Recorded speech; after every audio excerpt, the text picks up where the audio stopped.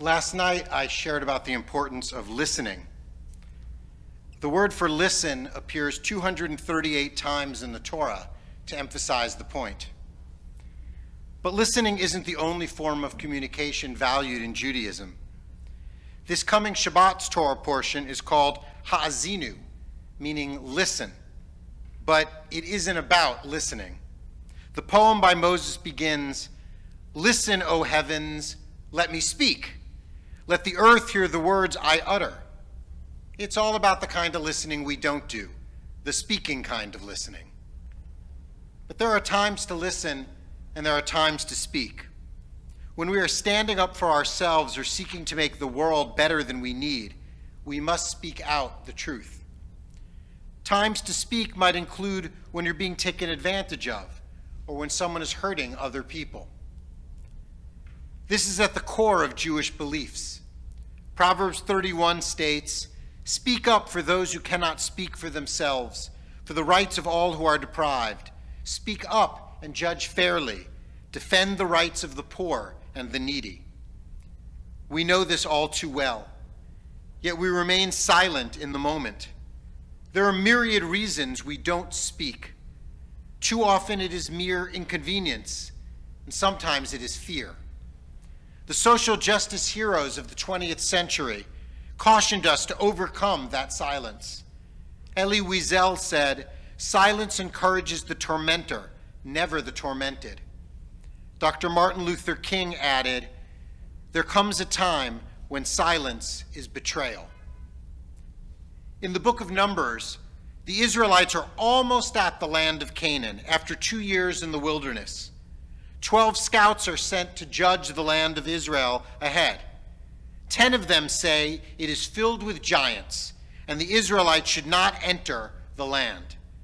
2 scouts challenged this report, and they said they would succeed because God is with them. The people sided with the 10 scouts. God told the people that they would now remain in the wilderness for 38 more years, ensuring that their generation would die before entering Canaan. Why was the entire community punished? Midrash holds because they did not speak up when they could. This past spring, our temple held an online comedy night. We needed a little more joy in our lives. The event was held on Zoom, an unusual place for a comedy club. Per the instructions of the head comedian, we were allowed only a handful of people to be unmuted to add a laughter track. The head comedian wasn't particularly funny. His jokes were musty and tired, trying to eke out a laugh. At one point, he did what's known in the business as crowd work. This is when you interact with the audience and usually make fun of them for their looks, profession, or other superficial characteristics. It's cheap comedy that the recipient of the focus rarely appreciates. This comedian turned to our member Gina Drangle and looking at her asked, "What is your story? Are you Ethiopian? Do you work for the synagogue?" These are stereotypes that Jews of color face as people make racial assumptions about their background. It served no positive purpose and was simply insulting. In the moment, no one said anything. This was primarily because most of the people, including Gina, were unable to unmute themselves on Zoom. I was unmuted, but I didn't say anything. I was stunned, processing this ridiculous aggression on Gina.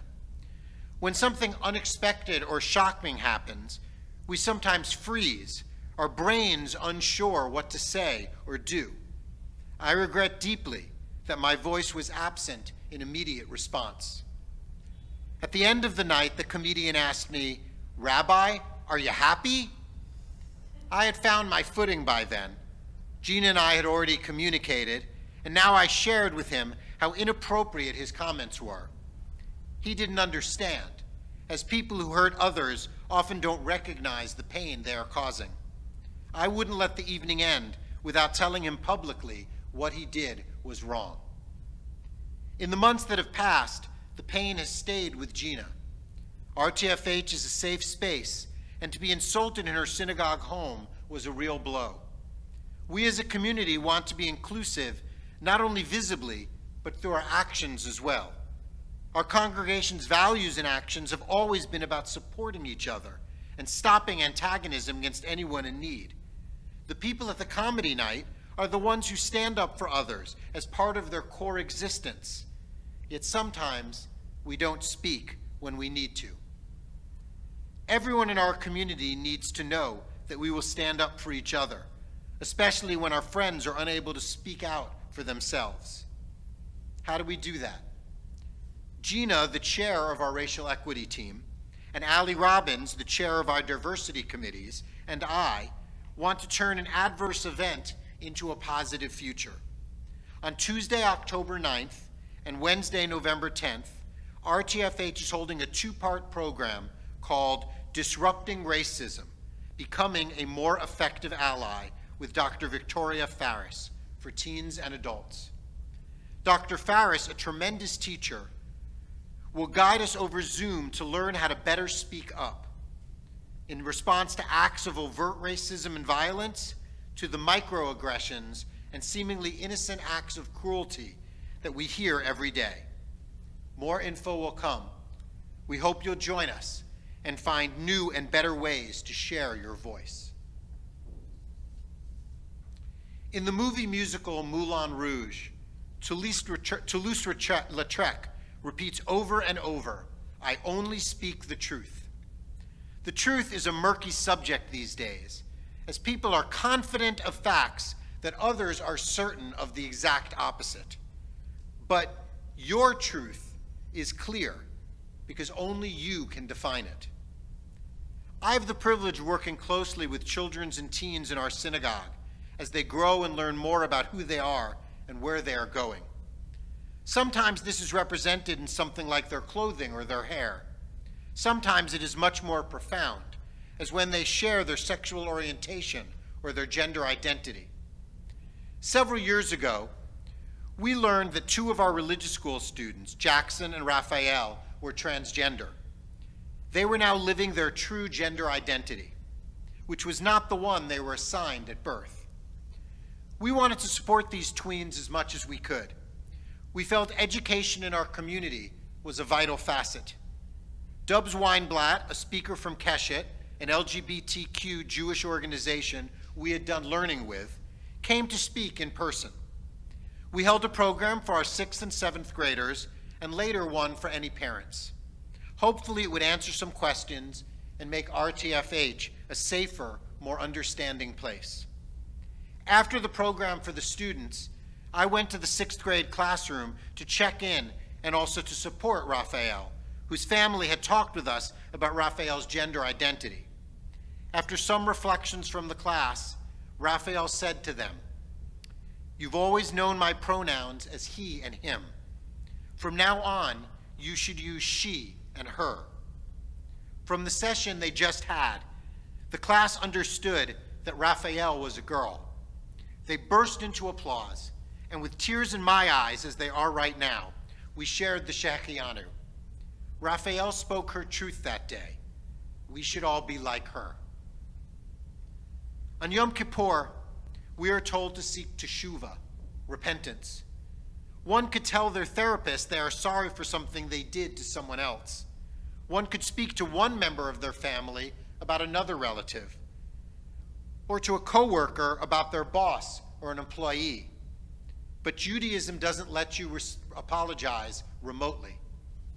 On this Atonement Day, we only find repentance when we go to the person we've offended and speak to them directly. You don't have to only do this today.